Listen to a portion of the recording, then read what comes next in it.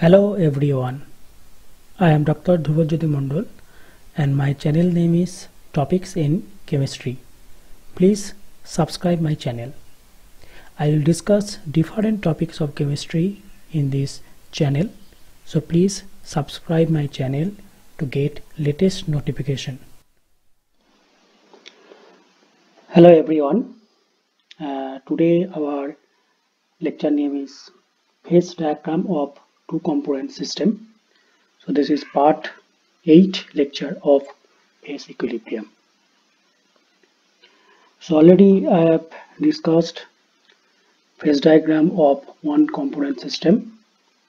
For example, if you consider water, we say one component system, carbon dioxide, sulfur.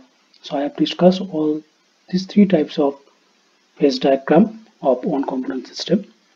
Now you have to know what is the phase diagram of two component system. So here you have to consider two component.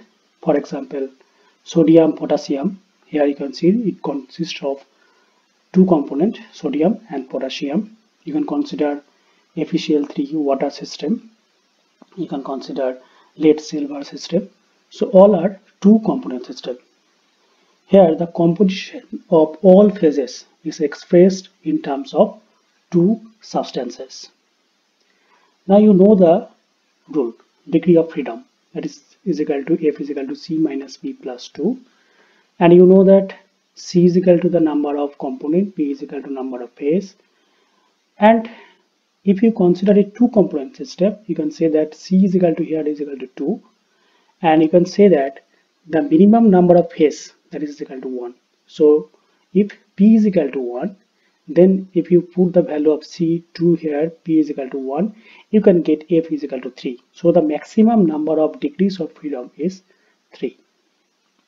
Thus you can say that the two component system consists of three variables. So the variables are pressure, temperature and concentration. Now if you plot pressure, temperature, concentration curve in this curve, so you can see here that it is a three-dimensional model. So this is highly complicated diagram. So now as you see, this is a highly complicated diagram. You have to consider a diagram of two variables.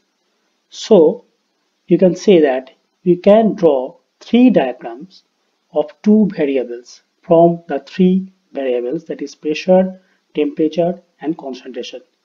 Okay, so here you have to draw a two-dimensional curve.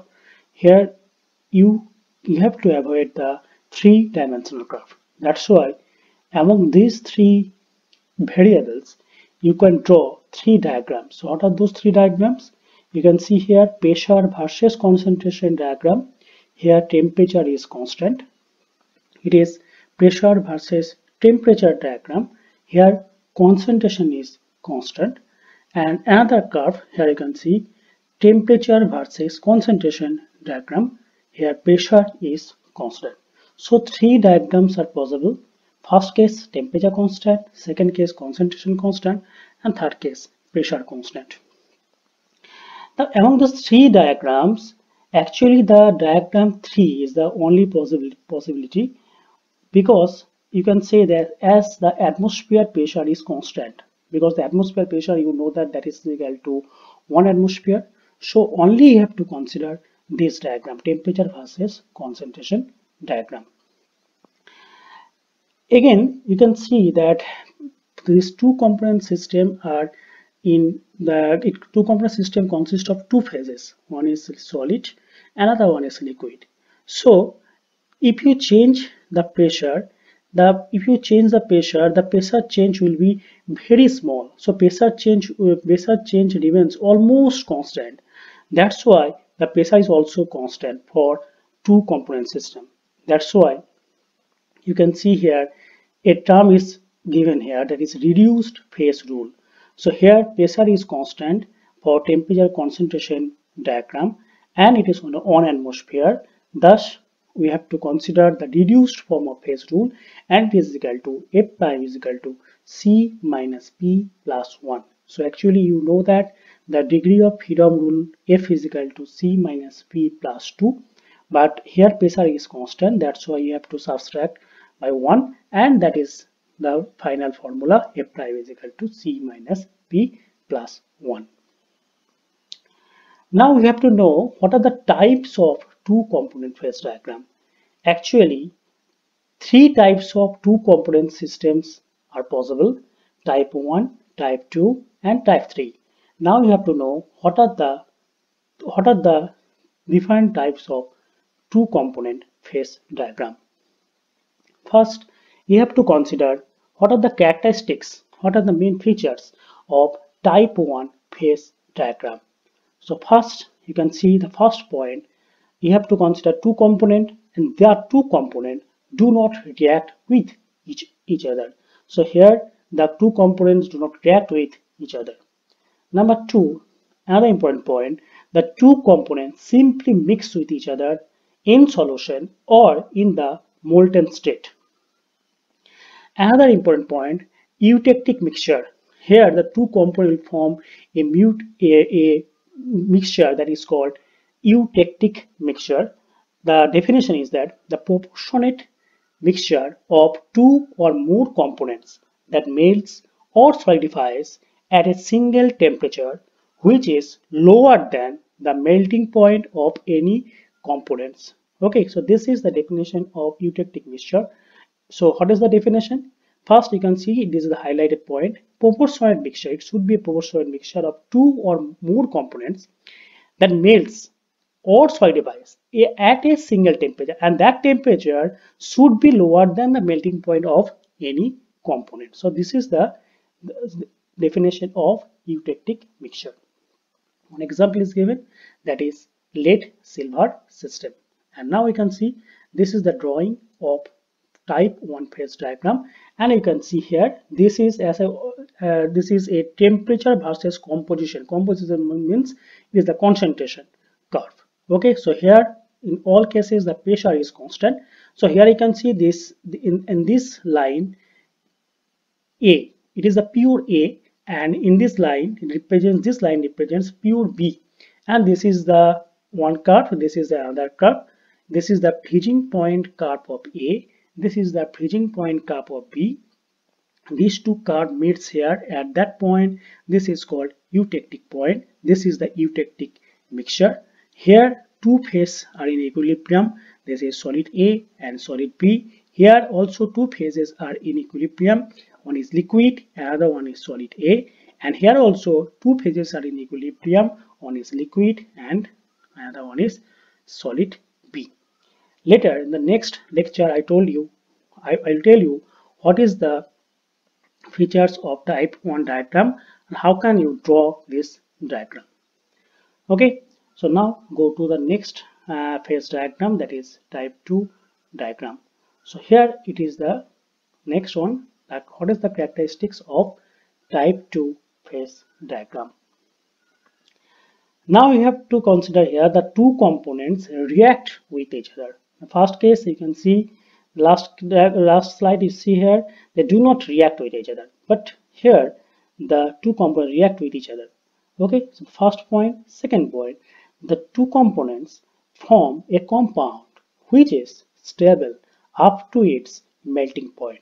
Okay, so the two components will form a new compound will be produced here, and that is stable up to its melting point. So that is the next point. Now what is the melting point called? The melting point is called congruent melting point. So it is the melting point of the new compound. At this melting point it melts to give a liquid of the same composition as that of the solid compound. So remember the term, it is called congruent melting point, means it is the stable melting point, and at that melting point it melts to give a liquid of the same composition. Remember the term, same composition as that of the solid compound. So this is called a congruent melting point. Example, FeCl3 water system. Now see what is the drawing. This side again, this is the temperature versus composition curve. And here you can see this is the pure A, this is the pure B. So this line represents pure A, this line represents pure B. It is the melting point of pure A, and when you add B in A, you can see gradually the melting point of A decreases.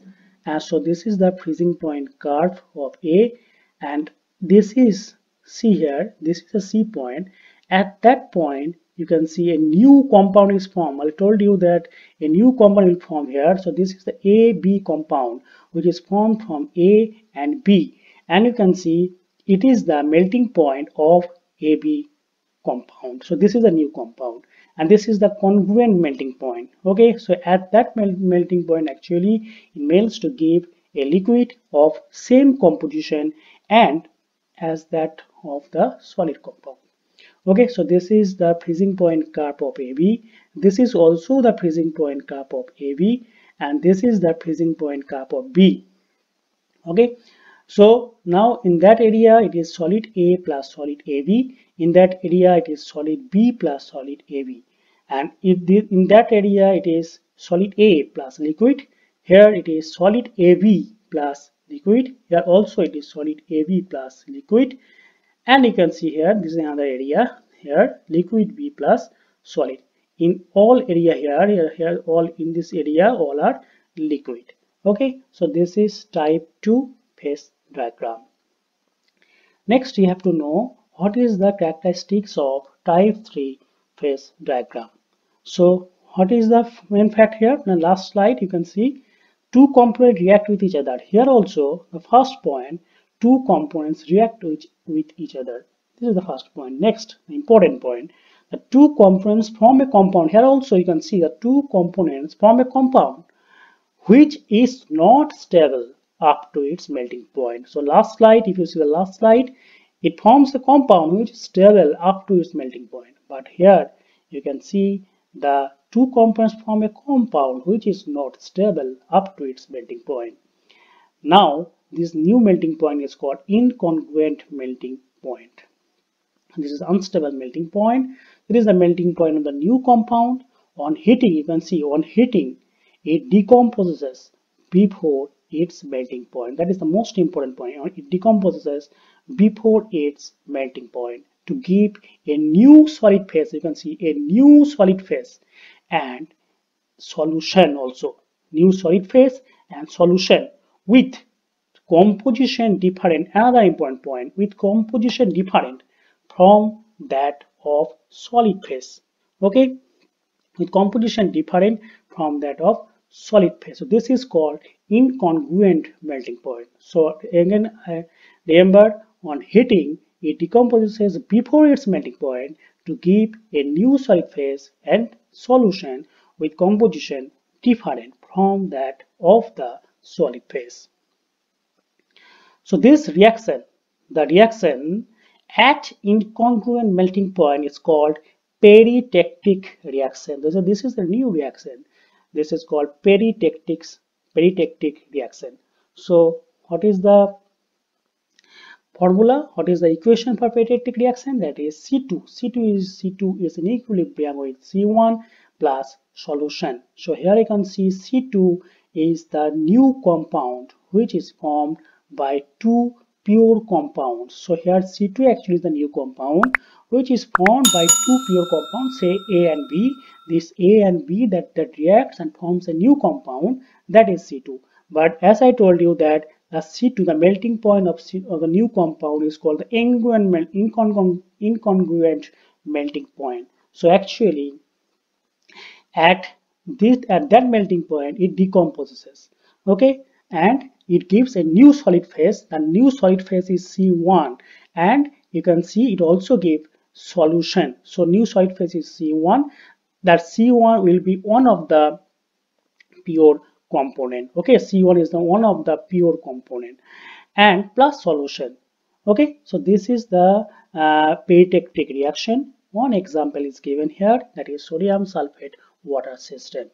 Now what is the drawing? What is the curve of phase 3 diagram? Here you can see this side again temperature, this side is composition. It is pure A, it is pure B. This A and B that reacts and forms a new compound AB2. Now this compound, the melting point of that compound is called incongruent melting point. That is not stable here. Okay, so that is not stable here. So here you can see this side is solid A plus, this area is solid A plus liquid. This area is solid AB2 plus liquid. This is solid B plus liquid. Here solid B in the whole area, solid B plus AB2, solid AB2. Here it is solid A plus solid AB2. This is the freezing point curve of A. This is the freezing point curve of B. Freezing point curve of AB2. This is the freezing point curve of B. Here the area represents liquid. So the next slide, next lecture, I told you what is the I will tell you what is the phase diagram of type 1 system, what is the phase diagram of type 2 system, and what are the characteristics, and I will tell you how to draw the phase diagram of type 1, type 2, and type 3. Okay, thank you. Finally, my request to my students, please subscribe my channel. Thank you.